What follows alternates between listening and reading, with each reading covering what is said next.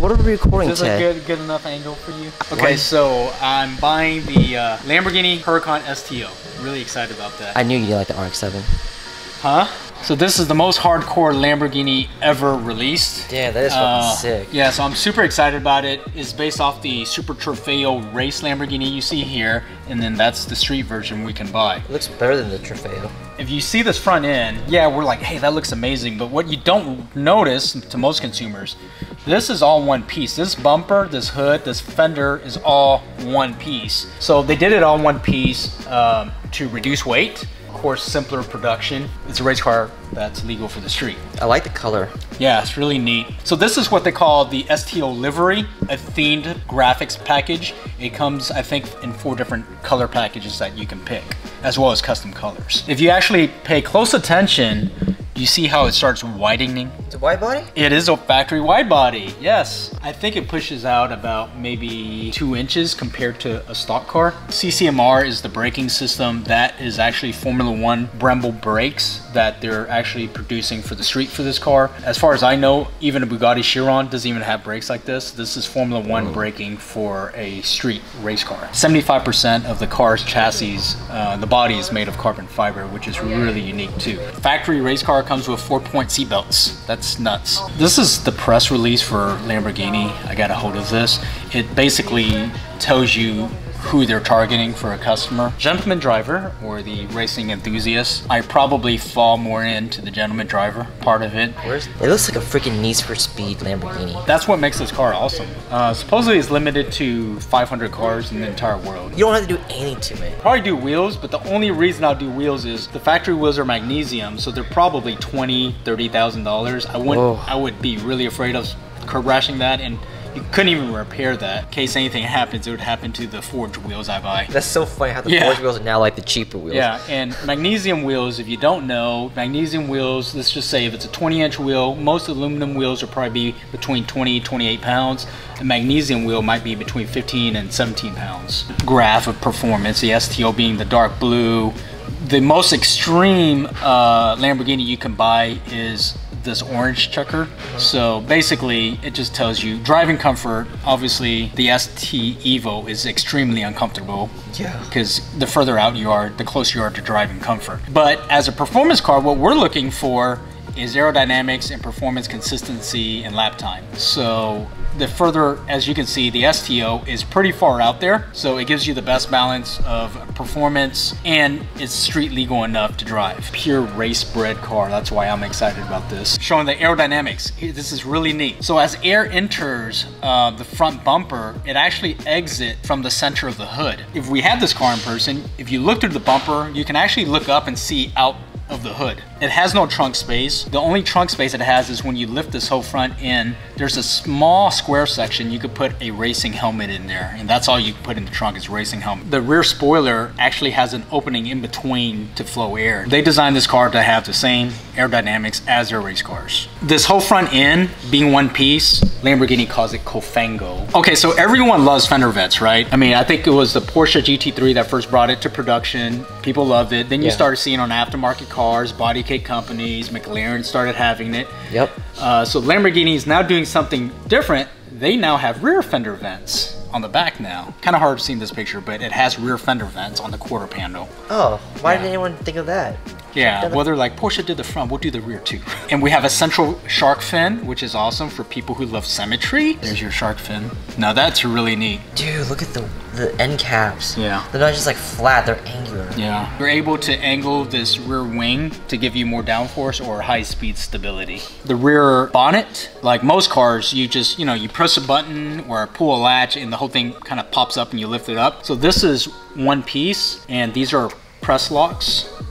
You actually, to take off the rear, to access the engine, you actually have to lift off the entire cover. 53% more downforce compared to a Huracan Performante. That's not just compared to a Huracan, but 53% more downforce than a Huracan Performante, which is their last highest performance supercar. Yeah, this thing's insane. One of the most iconic Lamborghinis is the Lamborghini Miura, which is, you'll see in the background, it had the same type of one-piece front end. That seems to make sense too, especially when you want to do work on it. Yeah, it definitely for race. The wheels being magnesium is pretty damn rare. Usually only see that in $1 million cars. So in my opinion, this car is a freaking bargain. Remember I told you how the rear bonnet had push locks? Yeah, those are it. So you have this special unique 3D printed key that you have to put and turn, so not anyone could just open your Cofango or your rear bonnet. And I like that pattern. It's that famous Lamborghini kind of Y pattern. So this is cool. They teamed up with Bridgestone to make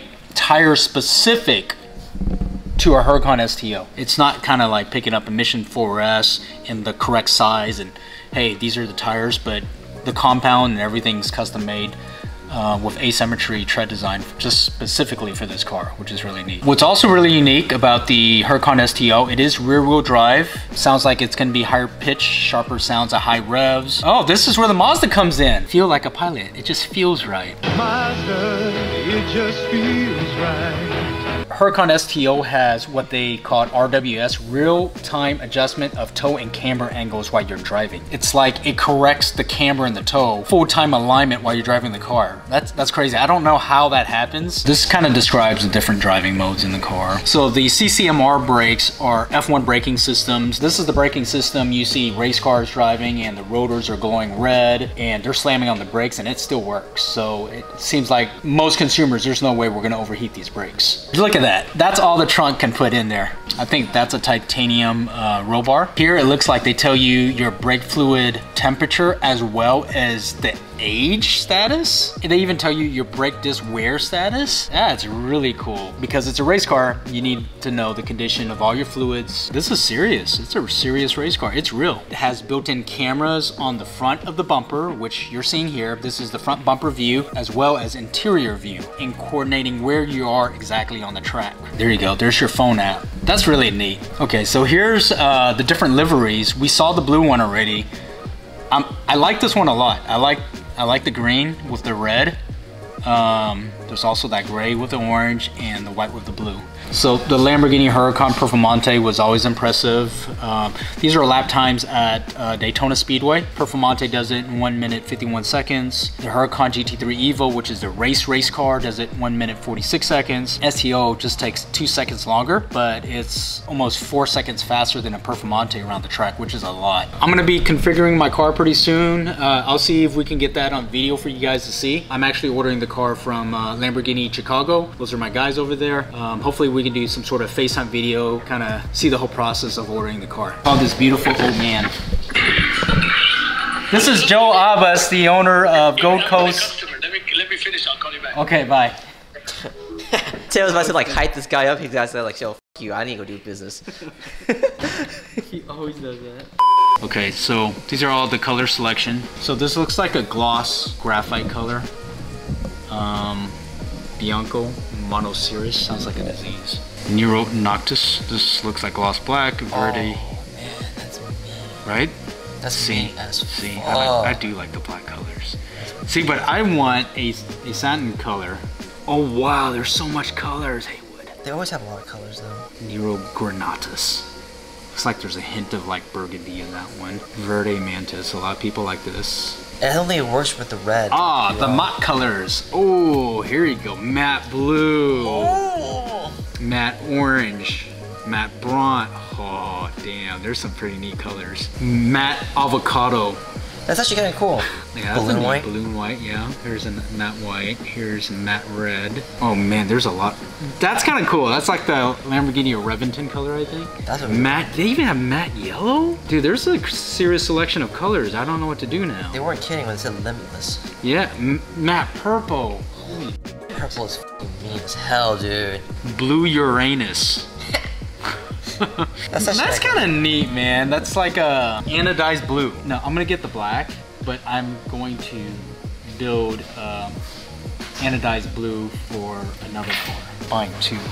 Ooh. So we're gonna have a race car team at EVS. Okay, we got the blue. Okay, contrast color. We can play with some colors on here. So that was sticker pack 3, which is the diamond stickers on the front and rear, which are these. There's a front lip sticker pack. Okay, that looks like that only comes in one color, and that's white. Man, the black. Black is the color, huh? That's sick as f. Okay, I'm gonna stick with black and green. As long as you can. I like the black and green. Yeah, these are the magnesium wheels. wheels. I would regret not having a collectible wheel that they don't produce anymore. And you know, to buy this aftermarket, it's gonna cost you an arm and a leg. You get the expensive wheels, to take them off and have them get dust in the corner. Right. Okay, center locks. Do we keep with black or add a little bit of red here? No, I would do black. That way, if you just decide to change the wheel color, you know it's gonna match. Okay, that's right, so I don't have to buy another set. Okay, so that was just the exterior. We are now going to the interior. We want color contrast, so we're gonna go with the bi-color interior. Main color is gonna be black. That looks like that's standard. You have to have black as a standard base color. Okay, so let's see if we can get some different angles on the interior. Let's look at the seats. What do you think about that? Pretty neat? Yeah, it looks good. I mean, you really don't have much options for the seats because your car is very green. Okay. You can't do any of the color. Well, they have this thing called tone-on-tone or inverted stitching. So what is that? So let me click and see if we can see the difference. Ah, okay. Piping. Piping is cool. Definitely So we do either green piping or it'll be more subtle. No, green piping. Green piping. Okay, we're gonna flex everything. Should I get fixed buckets? That's what that looks like? That's fixed buckets? Versus... It looks ugly as f. Okay, you can kind of see the green seat belts right there. Interior trim. Of course we're gonna go for carbon. They have dry carbon for the exterior, but we're going with gloss. We are going with matte carbon right now because if we're picking a gloss car, we have matte carbon with dry carbon. Yeah. If we go with a matte finish, then we want wet carbon. Or you can have an all stealthy looking car. Get it all? You got you can choose two so different much things. to choose. If you think about it, right, the normal person would think if I'm going satin, I need to go gloss carbon. That's what I'm saying. Well, that's what, yeah. You need to think of a spec that you know. Oh, damn. Would be one This of guy one. went crazy stealth. That's what I'm saying, though. You need to think of a spec that would be one of one that you think is unique only to you. You know what I mean? Yeah, because everyone wants that contrast. Those seats are cool though. They look like a wings. So they do have bucket seats. Imagine buying a race car and then not getting the race car option. So now let's go to options. Design. What is design? Scat Pack. Okay, so we got Design Pack 1, which contrasting exterior, adhesive livery, sport seats with sporty two-tone. Hey, wait, am I really that wrong? This is literally just the Italian demon. Oh my god, the lifting system is not standard. There's a travel package? What's in the travel package, guys? Okay, the travel package comes with a cup holder and a smocker package. Wow, a cup holder. Holy fuck. Smocker. What's a smocker? Apple CarPlay interface, yes. Do I need an extra year of warranty? No, do I need cruise control? That's not gonna add any weight. Cruise control doesn't add any weight. It's literally the same button, but instead of blank, it has cruise control on it. And then someone might actually like that? Yeah, who wouldn't like cruise control? There's literally not a single person that wouldn't be like, oh man, I wish this car didn't have cruise control. But it doesn't add any weight. But do you look at it as It's literally, they take a blank button and they make it work. I need you to give me a car that just has wheels, steering No, wheel. so if you do the basic. if you saw steering wheel, if you saw cruise control, you'd hate that. No, well, here's the thing. They just don't want all those buttons. They just want. But the button is there no matter what. It's just a matter of if you can click it or not. Race cars is because they just want. Literally, they hop in. All they have is an upshift, downshift. Comment down below, should I get cruise control on this car? 2,000 years later. Finalized on a matte black STO. We're gonna go with the Nero Verde Selvans. We're also gonna do the magnesium, the bronze magnesium wheels. We're going with a black center lock with carbon fiber in the center. On the brakes, we're gonna go with the green calipers, matte carbon fiber on all the exterior, and I'm hoping the interior will be matte carbon fiber as well. On the interior seating, we're gonna go with Nero Cosmos, and we're gonna have the Verde Fons accent to contrast with that. 4-point seat belts. The standard seat belts that come with the car is also going to be Verde Fons, which is the green. Floor mats, we're going to pick that in carbon fiber. Steering wheel will be full Alcantara with the green stitching on there. The cruise control system, that's debatable. We're going to have the lifting system, the travel package, which is the cup holder and the cigarette lighter. Rear view camera, design pack, and 3 years of maintenance. Share this to my guy. All right, there you go. We completed our configuration. This should be what we get unless I change my mind. We might see this car in about 4 to 6 months is my guess. So there you guys have it. New Lamborghini STOs kind of be coming to the shop. Like usual, we'll keep you guys updated once it comes in. We'll show you what it looks like. We're really excited about that, so stay tuned for that. If you haven't yet, hit the subscribe button. We will see you next time.